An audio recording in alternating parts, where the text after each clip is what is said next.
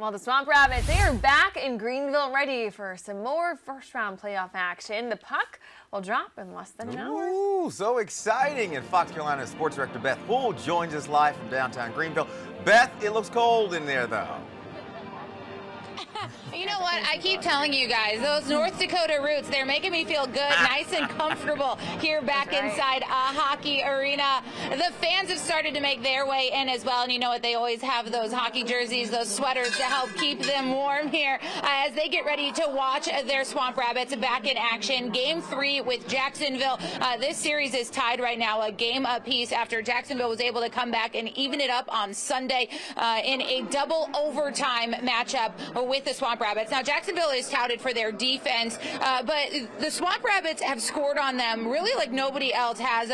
4 games in that first game of this series, and that's thanks in part, I'm told, to their fast start and their ability to dominate on the power play. And those were 2 areas that were missing in Game 2 for the Swamp Rabbits, despite taking the Jacksonville Icemen 1-1 into those double overtime periods. The difference now is that home ice for Greenville. You'd be surprised to know, though, that actually when it comes to matchups with Jacksonville, these 2 teams have reversed in that home ice advantage. Jacksonville went 5-1 at the Well in the regular season here, while Greenville went 4-1 down in Jacksonville in this series. But in talking to the team today, they've told me that they are thrilled to be back in front of their home ice fans and think that they can really make a difference here on home ice tonight in Game 3.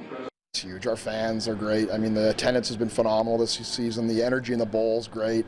Our home record's awesome, and I know it's a direct result of that support and the guys just loving to play for this city and this community. This game plan still stays the same. We don't want to try to change too much. You know, we have what Lordo has set up for us and how we want to play, and if we stick to that, then, you know, we're happy with it.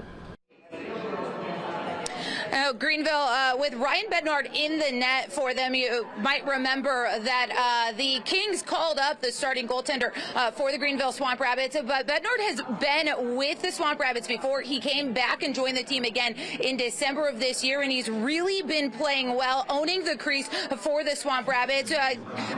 Stopping 55 of 58 shots that he's seen so far in this series with Jacksonville, and they're expecting plenty more from him tonight as well. The Swamp Rabbits with an opportunity now, if they can win out from here, to win this series on home ice, something they would love to do, a moment to celebrate with their fans heading in to that second round of the Kelly Cup playoffs. Guys, again, the puck drops tonight at 7 o'clock.